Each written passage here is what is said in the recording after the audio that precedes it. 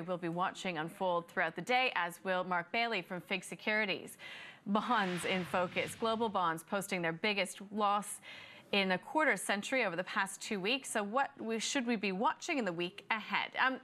Mark, welcome to the program. Simply put, are we in a bond bear market? Good morning, Nadine. I don't think so. I think in terms of where we are and where we have been, if you look at the 30-year run that we've had in bonds, it's been absolutely exceptional.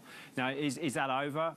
It's difficult to tell. I still think that the Fed is going to find it incredibly difficult to hike rates next year. I know there's all this talk about inflation coming back, but I just don't think that will actually come through, as we talked about last week. And as you rightly point out, yes, it's been the global bond rout, over the last 2 weeks, but let's not forget the bonds in the global index have only lost 4%. 4%, okay. and that's it. If you want to take an extreme in terms of the US Treasury 30-year, that's lost 6% over the last 2 weeks. So, in terms of the bonds in people's portfolios and the job that they do in terms of defensiveness, they're still there and they can still protect to the downside. Yeah. And just to continue, Nadine, there's also different ways in terms of bonds, and people get confused with government bonds. And we've been pushing, maybe higher yielding, shorter dated, floating rate corporate bonds as well as another way to protect investors' portfolios in bonds from this potential kind of upswing in yields that is likely to continue, especially in the long end. So bond markets and currencies in emerging markets, so even Mexico, Brazil, Russia, and other countries have been sold off along with U.S. Treasuries in the wake of the election. Emerging market debt ranked first last week in outflows as a percentage of assets under management. So what does it tell us, some of the moves that we're seeing in particular in emerging markets? Is that a red flag?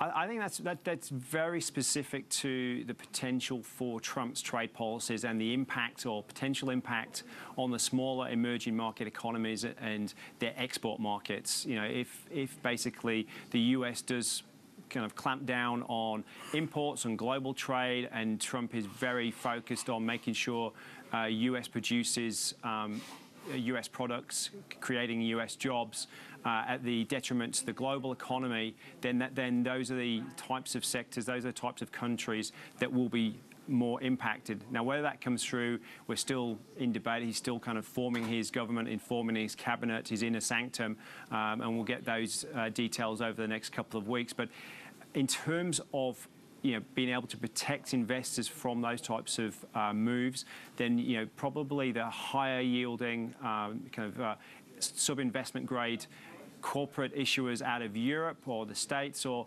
those unrated issuers out of Australia will still offer incredible value and will be to a large part fairly insulated from potential moves in the Trump administration as he goes forward, whether it's trade or currency or whichever kind of fear that is in the markets at the moment. So those types of jurisdictions, I think, have the opportunity to benefit in certain sectors as well in the States. We've seen kind of the prison sector in the States do incredibly well because Clinton hasn't got in and was going to kind of reform the private sector there. So there's very specific sector requirements that are dependent on Trump's policies going forward and what he actually does. Okay, so I understand then that it's very specific when you're talking about different parts of the market, but there are those out there and very, very vocal people who are saying that there is a great rotation from bonds to stocks happening now, and that includes the chief global equities strategist at Jefferies. Or do you have to,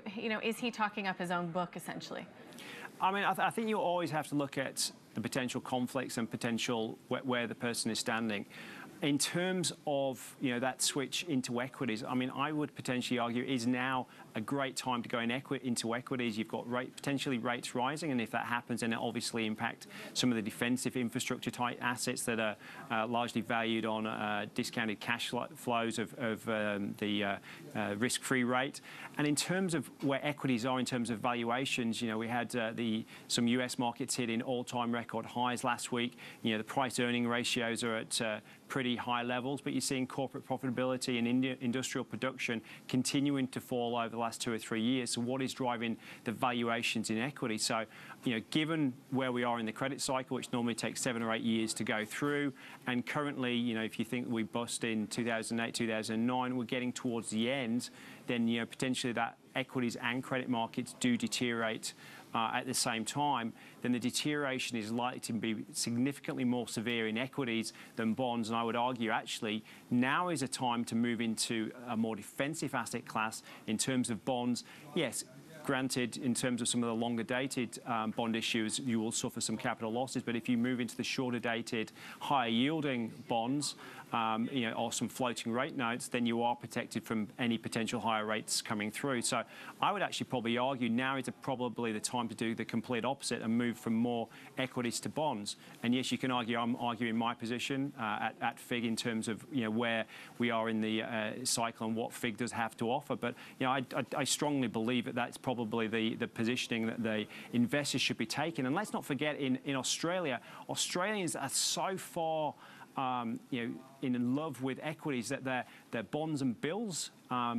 asset allocation in terms of their super fund on average is at 8%, which is the lowest in any OECD country, with only Korea and Poland slightly higher. And then you've got Finland over 30% in terms of allocations to bonds and bills. So at the moment, I think moving into equities is completely the wrong move, especially for the average Australian investor. Okay, well, caveat, you are working for FIIG Securities. But before we let you go, Mark, I have to get your thoughts on what's happening in Europe. We have Angela Merkel confirming that she will be running again next year, and she is really billing herself as a beacon of stability in a very uncertain world, and in particular with a lot of uncertainty in Europe as well. Now, we have the Italian referendum happening on December 4th. That is going to start occupying more and more of our time and attention. If the Italian referendum is a fail for Renzi, does that throw the whole prospect of Europe up in the air once again? Is that really a death knell potentially for the EU? I don't think that specifically. I think it means, again, more uncertainty for Italy, which I guess in that instance is nothing new. I mean, what they're trying to do is trying to get a bit more stability in terms of the government, which we know changes very frequently. But the proponents against are saying, well, look, it makes the incumbent parties, the major parties, too dominant, too powerful. So there's arguments to both sides. But Renzi said if he doesn't get the vote in his favour, he will resign. It'll be very difficult for them to form government. So again, it does throw Italy probably again into some kind of election cycle again. But there's also interesting elections that we've seen taking place in France in April, May this year. And at the moment, you'll see some opinion polls with the National Front leader, Marine Le Pen, out in front. Now, it's really important that investors don't actually think that she's the leading candidate, because some of those polls are without the Republican candidate, which is likely to be Alan Juppe in terms of the opinion polls. And when he's actually included, she's in second place, but she's likely to be through to the second round if it does go to a second round vote. So, but this move to the right wing, as we've seen with the Brexit and the Trump kind of wins there for kind of the right wing, the Change Party, the anti-establishment parties, that is going to continue to sweep through Europe. And I think we're likely to see that probably demonstrated in Germany, where against Merkel, you've got the AfD, Alternative for Deutschland, kind of riding fairly high in opinion polls. I think it's number 3 from a fairly late start in terms of being a new party. So that's that swing, and I think it's going to lead to more volatility, especially in Europe, but more globally. And let's not forget that, talking about Europe, we're kind of ignoring the bad bank situation, which is likely to hopefully have some kind of resolution this week with a bad bank set up for Monte dei Paschi to Siena. And then also, obviously, the issues that we've had about Deutsche Bank and its capital levels over the last couple of months as well. So, I think there's going to be additional volatility, which unfortunately Mario Draghi and the ECB are going to have to deal with and try to continue to stimulate Europe. And that's what they've said they were going to do on Friday as well. So again, Europe is a key risk, key political risk out there, especially moving into next year and additional elections, which could throw investors out. So I guess in a more volatile environment, again, investors should be assessing their risk portfolios and risk profiles, and potentially moving a bit more defensively into those asset classes that can offer some good downside protection. Okay. Mark Bayley, thank you. Covered a lot of ground. Appreciate it. Thanks, Nadine. Mark Bayley there from FIIG Securities. Taking a short break. When we return, Deloitte forecasting a $24 billion